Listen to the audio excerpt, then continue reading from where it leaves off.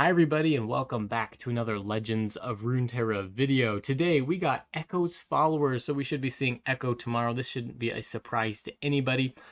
First off, I guess I want to apologize. I'm coming a little late today. I had to do some training earlier today with my job, so that took up most of the day. I'm here now and we're going to review these cards really quickly and should be back on schedule tomorrow with the Ekko reveal. So hopefully you guys are all excited for the upcoming expansion and hopefully yeah, you guys got a whole bunch of deck ideas to create and to try out as soon as it hits on Wednesday. All right, so like I said, Ekko's followers here, and they're all four of these cards. They are all actual cards that can be included in the deck. No token cards here, no kind of spell or ability cards as have been, I guess, revealed and probably counted as individual cards, which is kind of annoying. But very interesting cards here today. Some interesting implications that we'll get into as well. So let's start here on the left-hand side with the Time Winder. We can come down here where the card is a little bit bigger. So a 2-cost fast speed spell from Piltover and Zon. To play, discard 1, deal 1 to an enemy or the enemy nexus, then deal 1 to another. So, I mean, I don't know how much we can read into this as to how this will correlate to Ekko. It does have time in the name of the card, but there's a lot of implications here. So we have discard 1, so we've got discard synergy. So not only do we have discard synergy, we have kind of burn damage synergy and then targeted spell ability kind of synergy as well. So in this one card, we could potentially have synergy with discard aggro, with Ezreal Draven especially, with like Jinx Draven, and then potentially with Ekko. So there's a lot of kind of flexibility where you can actually include this into decks, and this looks to be pretty powerful. We saw yesterday as well in the card reveals, we got this Boom Baboon, which is a 2-cost spell that's creating a Flame Chompers in hand, which seems pretty cool synergy with the Time Winder, to be honest. We create the Flame Chompers in hand and then can discard it and deal damage directly to the Nexus or to enemies. So yeah, so we've got that, so kind of this discard aggro with Jinx, and then we've got the targeted spells and abilities with like an Ezreal Draven deck where we're producing axes as discard fodder, which is awesome. We've got the what's it called, the robot, the 2-cost robot. I'm a little bit tired tonight, so hopefully you know what I'm talking about. The 2-cost augment robot in Victor's package that creates the 1-cost damage nexus in the Ezreal Draven deck as well, that we can use that as discard fodder and deal damage to an enemy targeted abilities and level up Ezreal faster. So pretty cool card. That deck is already pretty strong, the Ezreal Draven, and I think that this card will fit into that deck pretty easily. All right, let's go on to this next card here. The Drop Border, a drop border, like a skateboarder, I guess, a drop border. This is a 1-cost unit. If you see me in a prediction, summon me. So that's a pretty strong ability. Very similar to something like Claws of the Dragon, where after you play 2 spells, it just comes out, right? So, like, this ability seems pretty strong, and again, several implications possibly for Ekko and what he'll do, but this also synergizes with something like Azir where we summon units, so we get some synergy with that, leveling up Azir faster, as well as like kind of a counterfeit copy sort of route here, and I can't remember what the card is called, the card from Freljord where you buff all of your units +2/+2. Oh, not all of your units, but your one type of unit +2/+2. So we can kind of see some synergy with that as well, and then being able to just automatically summon them.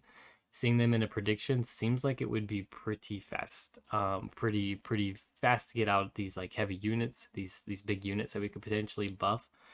And yeah, this is a pretty cool card. I kind of like this. Not to mention, we also have some synergy with something like the Greenglade duo. Since we're going to have some predict cards here in Piltover Zon, we may be able to run a predict package outside of Shurima. So pretty exciting and interesting 1-drop here. 1/3, the stat line's pretty good. It's got a lot of health for 1-drop, so I mean, it's going to be able to take blocks. It cannot block into fearsome units, however, so just keep that in mind. Okay, on to this next one, Time Trick. 2-cost burst speed spell. We can see Ekko here in the card art. Predict, then draw 1. So this is like, at least what this is like an automatic, just kind of choose between 3 cards that you want to draw immediately, which is pretty cool. So this could actually go a long ways as like a buffer for the opponent trying to end the game. You can predict and find a card in your deck, a specific card that you need in order to stop your opponent from winning, say like a Hush, which is a pretty low mana spell that you could combo together with Time Trick and be able to stop your opponent from winning the game. So this is pretty big. Now the predict synergy, so this is the one of two cards here, I guess, that has this predict synergy all of a sudden with Piltover Zon. There's not a lot of options for predict at the moment, but we'll probably see some more tomorrow. This will be an auto include in predict decks, I think, just because of the low amount available in Piltover Zon. So if you want to run this sort of predict archetype outside of Shurima, then you'll have to probably include this card as well. So say, for example, you want to kind of, if Ekko synergizes with Pike, I don't know that he does, and you want to be able to reliably pull Pike, you probably will have to run him in the predict package, and then you'll have to include these predict cards. All right, so pretty interesting here. I really like this card. Now, it does seem more like a tech card, so maybe we'll only see it in certain metas, but very interesting all the same. All right, let's go on to the last card here. Practical Perfectionist. This got the alliteration down. Play, predict, some more alliteration.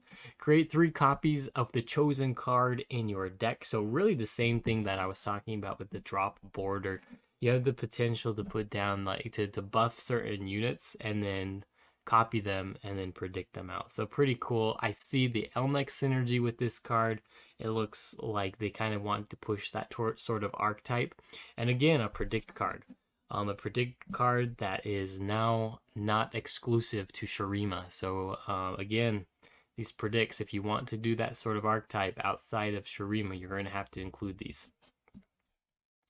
All right, and the stat line, I didn't even mention, a 4/2, a pretty beefy stat line, attack stat anyway, for a 3-drop. Pretty much going to be able to take out any other 3-drop unit that's coming out. So fairly strong here. Now, no other keywords or anything. And it actually has a pretty decent ability as well. So interesting. Decent stats and decent ability here. So pretty cool all around. Yeah, did I miss anything, guys? We're gonna cut it short here, I think. Just call it good and hopefully see some more synergy with these cards with Ekko tomorrow. So if you guys enjoy this video, don't forget to like and subscribe to the channel. Go ahead and comment what decks you could potentially see with these cards. Again, did I miss anything? Do you want to add anything to what I've said? How good do you think these are? I think overall these are pretty solid cards. Anyway, yep, we'll see you tomorrow. Thanks.